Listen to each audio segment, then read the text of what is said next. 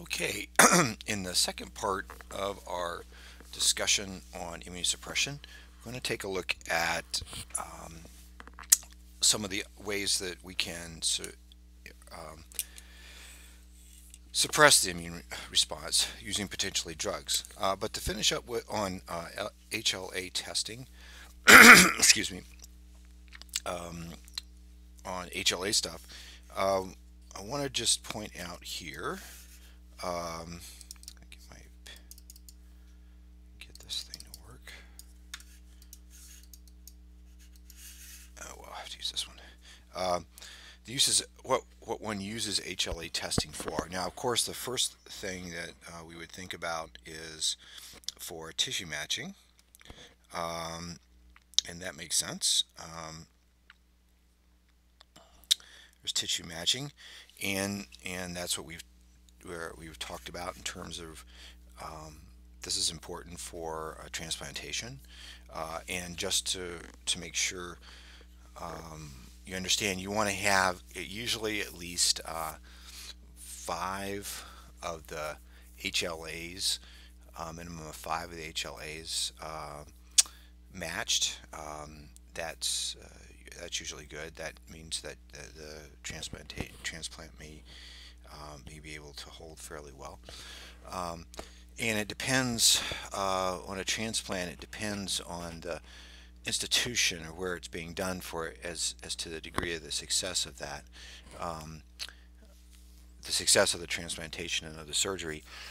Places like the University of Minnesota, which have a tremendous amount of experience in transplants, particularly kidney transplants, which was almost essentially invented here, and as well as bone marrow transplant, um, then they might be able to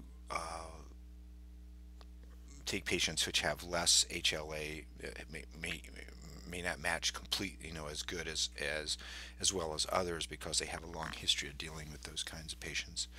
But other places which have less history are going to be much more conservative about wanting to do transplantation with matches that are as good as they can possibly get. Um, HLA antigens are also associated with uh,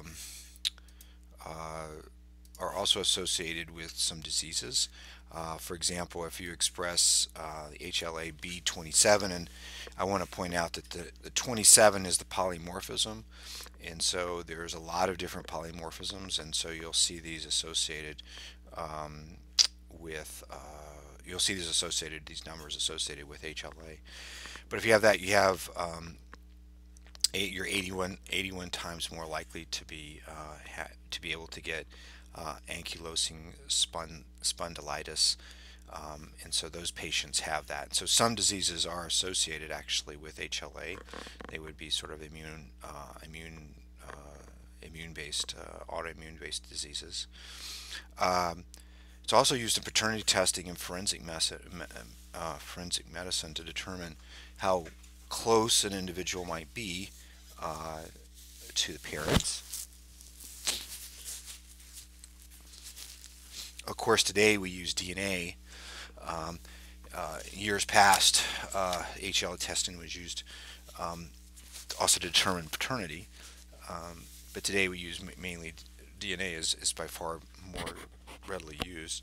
Um, the other part, fourth one, the last, not the last one, but one of the ones that is used is for anthropologic studies to track ethnic groups. And this way is when you're looking at, you can look at DNA, of course, to look at how close individuals are within one particular group of ethnicity, group of within a tribe or within a particular group within a region. You can also use HLA testing, and this can tell you what the diversity of the immune responses is likely to be.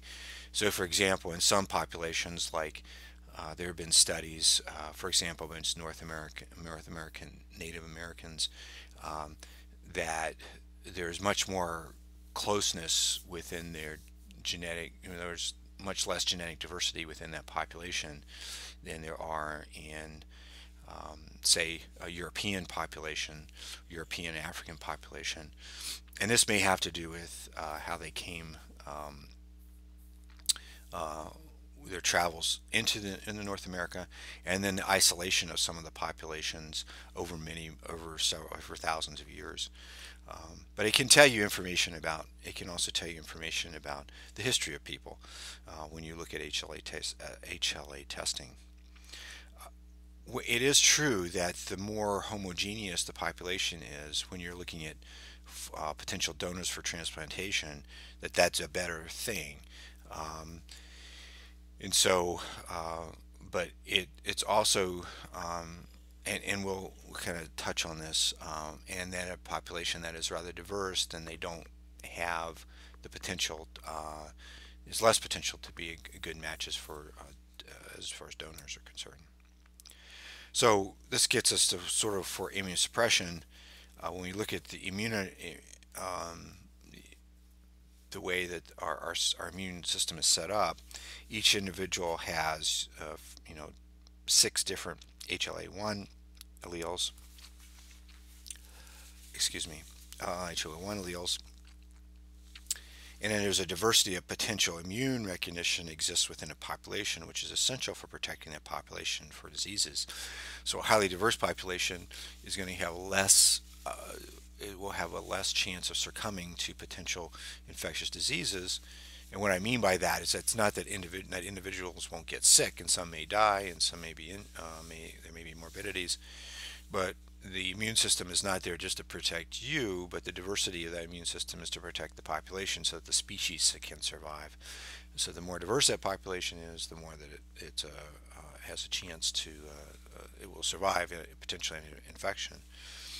However, this diversity is a con, because for successful transplantation you need to have at least 5 of the HLA A, B, and C antigens and DRs to be the same for successful transplantation. And so, of course, we didn't evolve to have for transplantation. That's a completely man-made phenomenon.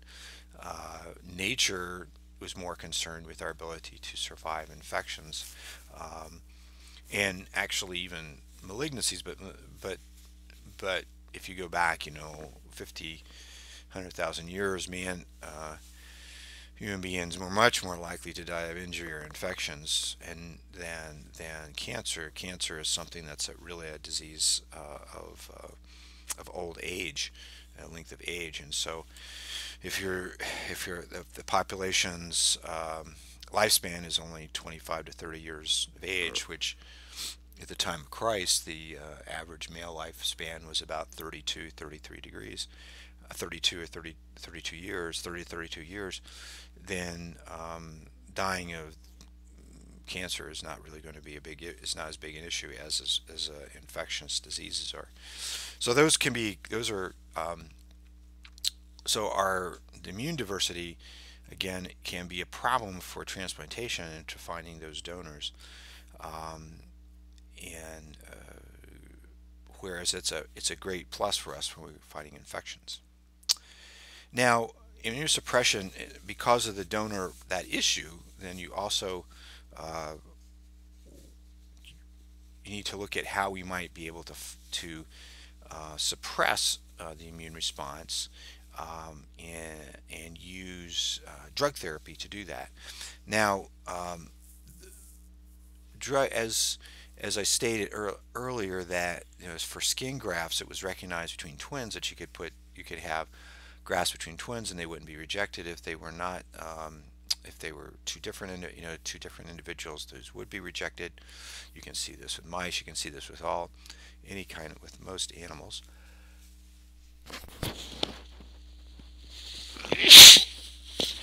Excuse me. And so it became around.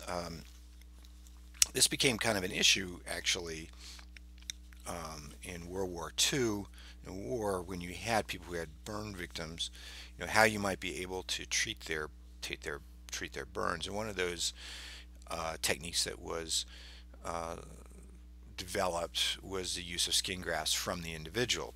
So taking grafts from a person's, like for example, leg, skin grafts, and putting it on their arm or their chest or something, where in that case the skin would be able to grow back. In this case, and you wouldn't get rejected, but you could. But what about other organs? And so the advent of this transplantation therapy has really depended on drug therapy. It's been totally dependent.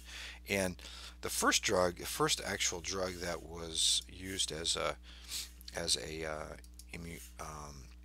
for immunosuppression was azathioprine or Imuran. This was way back in 1962, and this came about. The history of this comes about in the interest in the development of ways of approaching cancer. And what was noticed is that in the very beginning, when people started to look at cancer therapy, anti-cancer therapy, that actually originated from the development of chemical warfare agents. For example, um, mustard gas, and mustards that would be used as chemical warfare agents, because what was noticed in those studies is that they also were able to kill cancer cells. Um, and so after the war, studies began taken on that, well, maybe some of these compounds could be used. Now they're quite toxic, and what was noticed is that as people and cancer is a proliferating disease, so anything that would kill, it was recognized that would interfere with DNA, potentially DNA synthesis. You have to remember back in 1962, uh, really the DNA polymerase was just being discovered, um, and it was less than 10 years before that was the actual double helix had been discovered. So it was started to be recognized that if you interfere with DNA production or DNA, the DNA was important. The DNA synthesis was critical for life, and that any compounds that interacted and stopped that could be also anti-cancer agents. It was also found that other tissues like the bone marrow or immune cells, which need to proliferate, are also subject to these compounds and can be decreased. So as you go through, so these were the first compounds, and Immunan was one of the first ones. It was tested first on dogs in transplantation, and was used in patients rather quickly. I think it was less than a year before or after the dog trials. They did a few animal studies, and then it was FDA approved. We never see that today. Um, but that led to looking at how you might be able to use, the whole emergence of potentially transplantation therapy, the use of it, and by the use of immunosuppression. And so there's been several drugs, and we're going to look at some of these drugs that have been made that have been um, developed over the last few years. And you can see but it's not a huge number. And so a number of these that are FDA approved, really the last one FDA approved was in 1998, Bacillus eczemab, which, as you can guess, is an antibody. But there's been a variety of ones that have been made, some of them small molecules, and some of them actually have been used as antibodies. But I want to get a point across is that there are not new ones coming on the market like every year, every couple of years. It takes a long time. In fact, you can see here between use, there is almost there's 6 years here. There's 7 years here for this development, and it's been now 16 years since the last one was developed. So the techniques that we look at for immunosuppression, there are when we want to prevent graft rejection. First, we need to look at matching the donors, which HO has done, and related donors have a better survival rate. So donors that are related, brothers and sisters and siblings, and potentially parents, those donors, that transplantation usually has a better chance. In principle, there are two basic approaches to immunosuppression: general immunosuppression where you can suppress the entire immune response, and antigen-specific suppression, in which we love to be able to, and in some cases can get close to, suppressing one part of the immune system.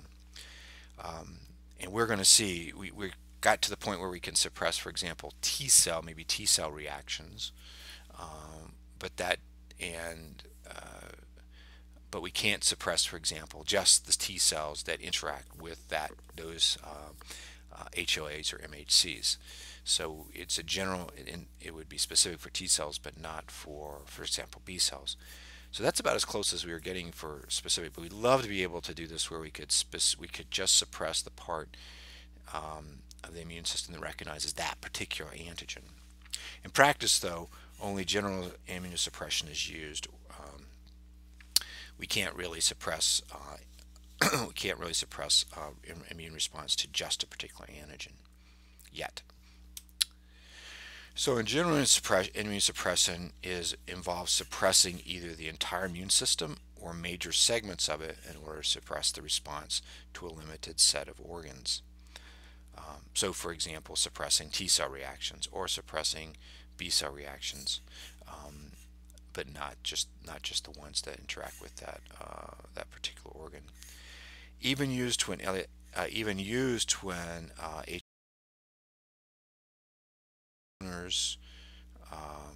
even when you have them, you still have to use it immediately after transplant, and in some cases immunosuppression is required for the rest of a patient's life. Although there is evidence that over a period of time a patient can become tolerant, immune system can become tolerant to the organ over time,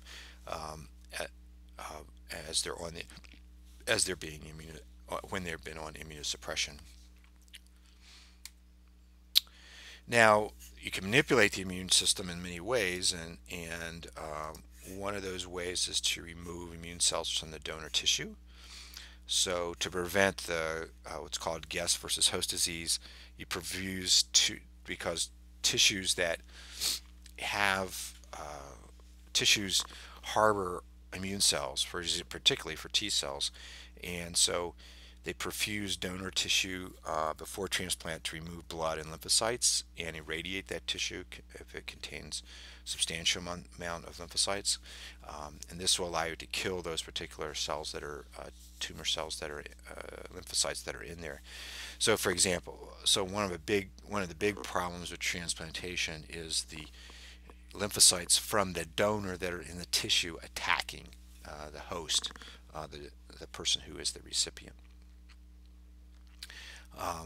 And so you can remove those cells potentially you need to remove those cells if you possibly can. Another one is prior blood transfusion. This acts by just essentially removing the blood from the patient and then putting blood back in that's been donated, and that blood will have the antibodies from that person will be removed temporarily from the person, because as a transiently from the person when they have the blood transfusion. There's also total lymphoid irradiation. This involves delivering radiation to the lymph nodes, the thymus, and spleen, while non-lymphoid organs are shielded, and much more profound imaging occurs than one would expect. So this means basically radiating, protecting other organs, and just basically knocking out the whole immune system with the radiation, and that will profoundly reduce the person's immune suppression. Of course, you would need a bone marrow transplant after that in order to live. People who have received this kind of radiation, would be lethal doses of radiation, because as was shown after Hiroshima, when the atomic bomb was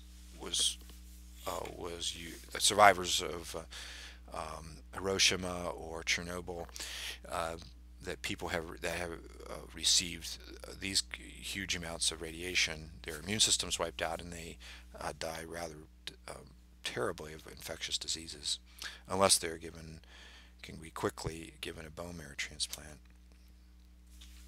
Now, for drug therapy,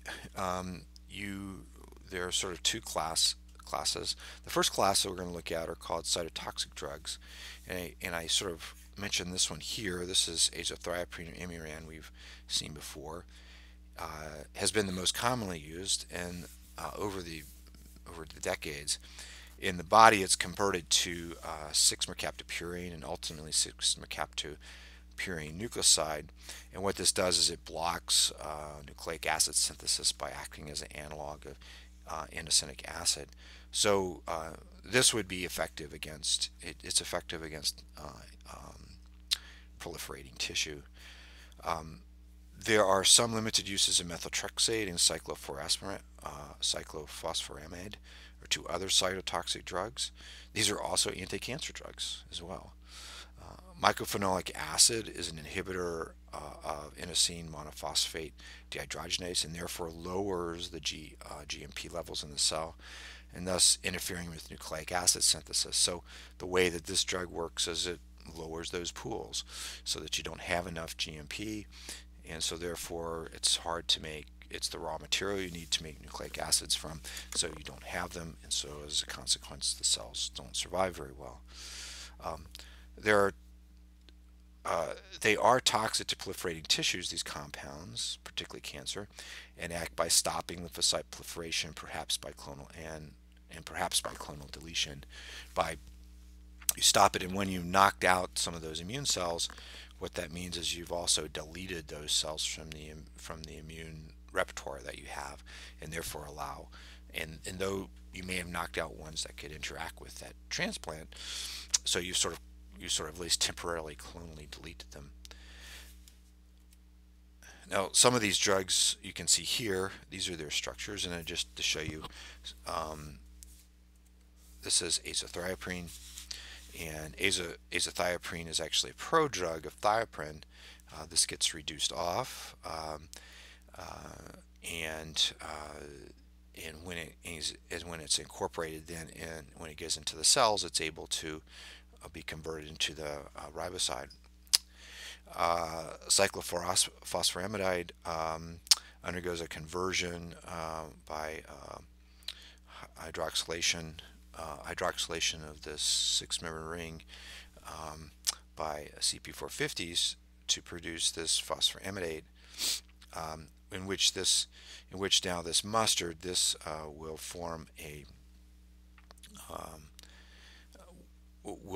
this will react with DNA. It undergoes a conversion, which it forms reactive intermediates that react with DNA and cross-link DNA. Methotrexate is an anti-folate, and so stops DNA production, because you need folates necessary for DNA synthesis, DNA and some as well as some amino acid synthesis. And mycophenolic acid here is a direct inhibitor of the dehydrogenase. You're not going to need to remember these structures. I just want to show you that these are the structures, and that they're small molecules that have that target proliferating tissues, among which immune cells are proliferating tissues. Now, the first real drug that was developed that really seemed to target the immune system are the corticosteroids, and prednisone is the most commonly used. It's basically a prodrug of hydrocortisone, and the way it works is it kills lymphocytes pretty selectively, but the major mechanism may be blocking IL-1 secretion, and which is activating immune cells. Corticosteroids inhibit prostaglandin synthesis and various other aspects of the immune response, and so you've seen this. This is why when you have an injury or bursitis or an inflammatory disease or inflammation, if you get a shot of corticosteroids, they vastly reduce the ability for you to produce these molecules that lead to an inflammatory response, like prostaglandins. Now, prednisone, the way this works is this is prednisone. It is a steroid, as you can see here, and this steroid gets reduced to prednisolone. This is 4 times more potent than hydrocortisone, and so you can use hydrocortisone, but you can use hydrocortisone. But what was found is that if you just reduce that one, it's right, quite remarkable actually in terms of its. If you just reduce right here, the main differences here and here. That and the other differences here and here. So these two now you can see they look alike, except for the fact that they don't have they each have a different this has been reduced and is this double bond has been reduced, and I think if I have it on here, no, I don't. And let me just put that up there again. So this and this changes the conformation and makes this changes the conformation of the steroid and makes this 4 times more potent than hydrocortisone, just that one change. And so that's why it's used. So then you can use less of it than you need to use for hydrocortisone. The mechanism of this has only recently, actually within the last 15 years, been determined. And here's, if you remember, here's the signal transduction pathway for development of the immune response to production of for example, IL-1, IL-4, and IL-6. And this, in case you don't recall, this once you have activation, you can get phospholipase C is activated, which will act on diacylglycerol and cut it. This will activate protein kinase C, and protein kinase C will act on the I kappa beta, and what it will do is, of course, is it phosphorylates the I kappa beta, removing it from NF kappa beta, the transcription factor, which can move into the cytoplasm, into the nuclear membrane, past the nuclear membrane, and then activate transcription of IL-1. And so this pathway is part of this transcription process. And steroids can cross that membrane. They're hydrophobic. They can cross the membrane. And they can bind. The steroid receptor is bound to a protein which is heat shock protein 90 in the cells. And this little blue ball here means that part of the molecule is bound to HSP90, and part of the steroid receptor is bound to HSP90. Now, when it binds to the steroid, what happens is there's a conformational change. So this ball kind of gets deflated, you might say. There's a conformational change that releases it from HSP90, and because HSP90 keeps it in the cytoplasm, and that then crosses the nuclear membrane, is transported, and then works, which can activate I kappa beta, and so. And as a consequence, you get lots more of I kappa beta, this inhibitory molecule that's produced. And if you get more of this I kappa beta that's produced, what's going to happen is it's going to bind to the NF kappa B, and and inhibit it. And so essentially, this activation, what you're trying to do is what the steroid does is it reduces the amount of NF kappa beta in the long run, causes it to go down by increasing the amount of the inhibitory complex. And that happens because the steroid binds to the receptor, or the steroid receptor, which becomes a transcription factor, which activates then the transcription of the inhibitory, this inhibitory molecule. And as a consequence, what happens is you get a slowing down or suppression of the transcription of these cytokines, particularly IL-1. So that's how that mechanism works. Now, another class are referred to as the immunophilins, and these are drugs that act by inhibiting antigen-specific signals in T cells that are mediated by proteins that are called immunophilin binders. So immunophilins. So these are immunophilin binders, and they bind to immunophilins, and they prevent IL-2 production or IL-2 receptor production or activation. And we're going to talk about 3 of those classes, or at least 2 of them, and 3 drugs, 2 of which do this, and 1 of them which acts through immunophilins and carries out a different mechanism. And so the first one is cyclosporin or Sandimmune. This is a polypeptide, hydrophobic cyclic polypeptide. Is approved for prevention of rejection in kidneys, liver, and heart transplants. And it can be synergistically used with others. There are some major side effects associated with it: nephrotoxicity, hepatotoxicity, infection, lymphoma. It also raises a serum cholesterol.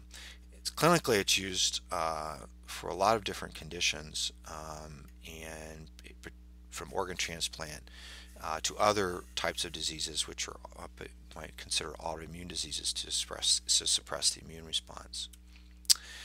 The next part 1 is FK506 acrolinus, and this is clinically is also a very important immunosuppressive drug, and it appears to go through the same mechanism as cyclosporin. It is, however, a non-peptidic macrolide antibiotic, and it doesn't seem to have no structural similarity to cyclosporin A, which is interesting. Clinically, it's used for a range of different conditions, including kidney and liver transplantation, as well as some of the autoimmune diseases it's been used for, although you have to be careful with this, like psoriasis and rheumatoid arthritis. Now, these 2 drugs, which are referred to as immunophilin binders,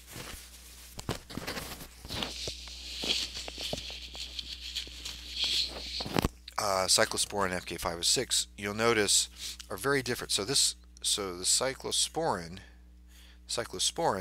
is a polypeptide. You see, there's an amino acid, there's peptide bonds, so it's a cyclic peptide. FK506, tacrolimus, is a macrolide, and it's this big macrolide. Means it has a macrocycle, and generally that macrocycle then is completed by an ester bond, or an amide bond. In this case, it's an ester bond. Is what defines these types of macrolides. Whereas this is a cyclic polypeptide. This is a macrolide, or a cyclic is a cyclic organic molecule. But they're pretty complex, and they're natural products that have been isolated. That are isolated from bacteria, and they really have an effect. Their natural function is probably to fight off other bacteria, other microorganisms, as basically chemical warfare agents in the soil, and to suppress the growth of competing bacteria in the soil.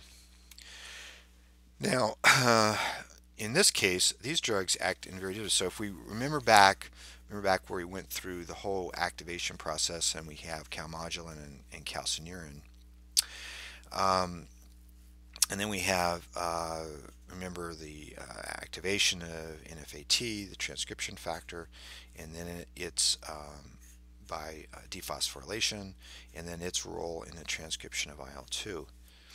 The way that these drugs work, these drugs are transported. Well, there isn't really a transporter for them, at least I don't think so. But they're fairly hydrophobic. They get across the cell membrane, and they will bind. They bind to proteins in two different proteins. So FK506 will bind to FK506 binding protein, FKBP. Cyclosporin will bind to cyclophilin, CSF.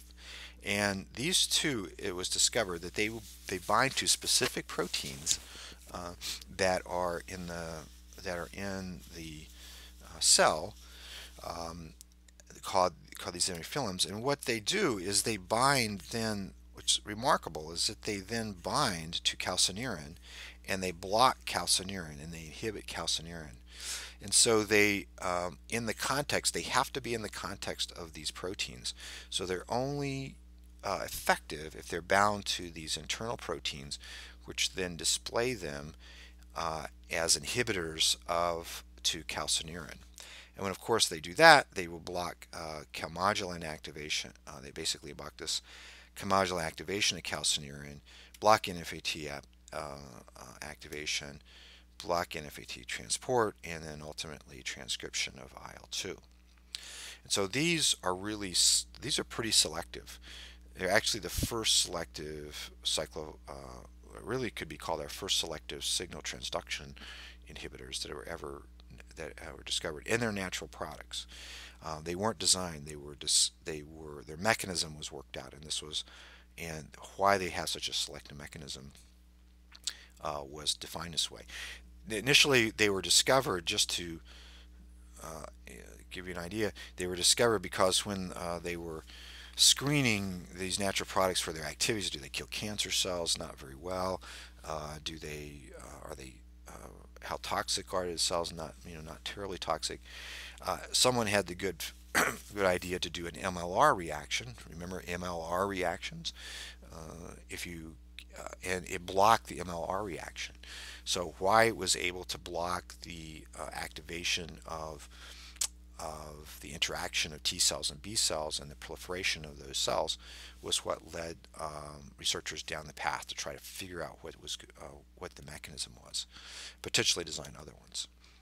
And you could see this here, how this mechanism works in more detail. This is cyclosporin and cyclophilin. And this is calcineurin. Calcineurin is actually composed of two chains. It's a heterodimer in which this red part is calcineurin A, this B part is calcineurin B. And this is the active site here of the protein, right in here, okay? And when cyclosporin binds to cyclophilin, it displays it. That part that is solvent exposed is in the right conformation, will bind to that active site and block it. For FK506, it binds to another protein called FK506 binding protein. Notice these are two different proteins, but it binds in the same general area. Okay, it's a different area, but it's the same general area, and it also blocks the active site of calcineurin by binding to this calcineurin A pocket in the context of the heterodimeric association. So they both block the same molecule by binding to different aspects of the active site of calcineurin, as displayed when they're displayed by these cyclophilins. Rapamycin is another drug. It is also a macrolide antibiotic, and interestingly enough, it also binds to, it can be used potentially with FK506 or cyclosporin. So just to show you is that if we were to use both cyclophilin and FK506, they don't synergize. In other words, they would block the interaction of each other. Now you'd get inhibition, but you wouldn't get double the inhibition because they're not synergistic. They don't interact with different parts of the pathway. And so it turns out that sirolimus or rapamycin can be used in combination with either cyclosporin or FK506 because the mechanism is different. And if we look at rapamycin, rapamycin has, interesting enough, is a bigger molecule. It's also a macrolide, all right? So you see this common area, you see these common, you see this common, set of areas in which parts of the molecule are very similar, but other parts of the molecule are quite different. And so when what was discovered is that rapamycin actually binds to FK506 binding protein. So here's the two molecules. Here's the two molecules. This is FK506 binding protein, which is a very small molecule. And incidentally, these immunophilins, you have micromolar amounts of these in the cell. And there's several different versions of these. Why do we have those in the cell? As it turned out, and this whole thing, the discovery was through these natural products, is that they're involved in protein folding. They're proline isomerases, and they're involved in correcting and sustaining the folding of proteins, particularly large proteins, which can have difficulty in completely folding when they're produced in the cell. Now, if we look at FK506 and rapamycin and they're binding to FK506 binding protein, cyclosporin binds to a different immunophilin, and FK506 binds to a different immunophilin, but they bind to the same protein. It turns out rapamycin and FK506 bind to the same immunophilin. But what you see is that they display different things. What they display on the surface. They bind to the same pocket, the FK506 binding protein, but they display different structures, different. They display different parts. They display completely different structures on the surface of the protein. So that would be here. So they display this is different than this part that's displayed to the solvent, or is the solvent accessible. And what was found is that in this context, when FK506 binding protein is bound to rapamycin, it actually now will bind to the molecule mTOR.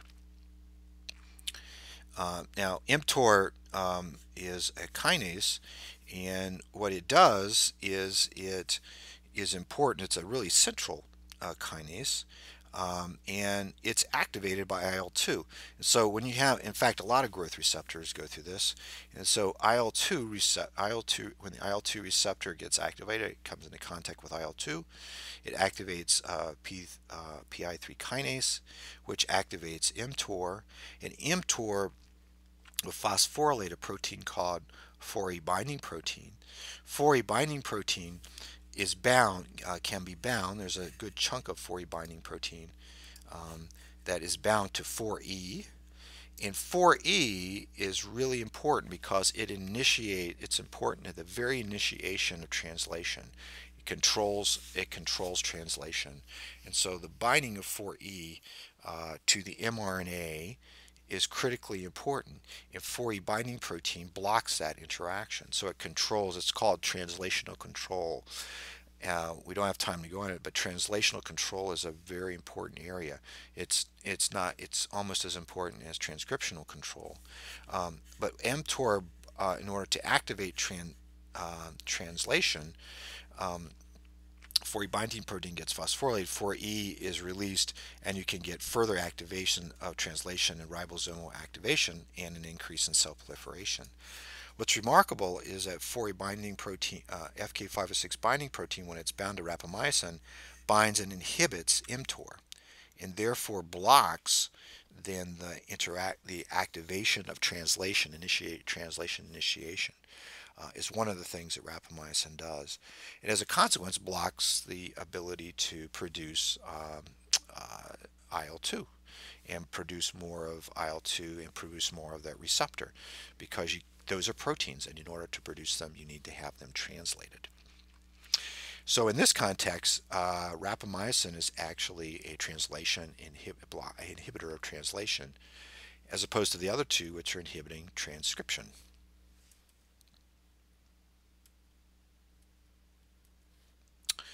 So lastly, there's a couple other ways you can suppress the immune response.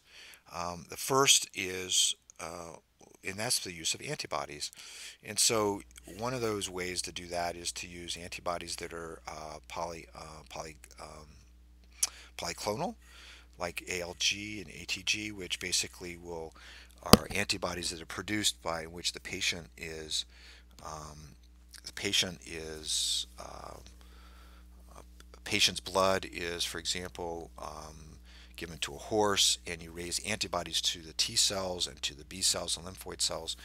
You can use this polyclonal antibody that then act to polyclonal antibody to give to the patient to then block temporarily those interactions between the cell. You could use antibodies to, for example, the cell surface inhibitor, the cell surface receptors. For example, AKT3 is to CD3. In these cases, what you depress is really the CMI response over the AMI response tends to be higher, but you'll suppress the overall immune response. So we could see this here if we have Th1 plus Th2 cells, you've got all the receptors we've talked about, and TK cells are pre-K cells, so there's CD8 here and CD4 here. If you have anti-CD3, they're going to block both cells, both the CTLs, the TK cells, and the TH cells. If you had an antibody that blocked CD4, you would block just those the activation, the immune response by the helper cells. And for anti-T cell polyclonal antibodies, the polyclonals, they'll block both types of cells pretty non-discriminately because they could be to any of these receptors on the surface of the cell. And so you can use, and antibodies can be used potentially as immunosuppression. It's for immunosuppressive therapy, and they've all been investigated to a variety of extent to a variety of extent. And the last one, most recent one is the antibody basiliximab, which is an anti-IL-2 receptor, which will bind to the IL-2 receptor and blocks, and I think it gets taken up, and so it blocks, essentially suppresses the IL-2 receptor, and so it suppresses the ability of IL-2s to cause proliferation. And so that's a way of suppressing the immune responses too. So these are a variety of ways in which you could use antibodies. Essentially, antibodies to the cell surface receptors that help modulate that response, to modulate the immune response, as we've seen up until now. So we're at the end here of this segment, and here's some review questions. And so you want to go ahead and look at these questions and see if you can answer them. The answers are going to be on the next slide, so you might want to stop here and before you answer them.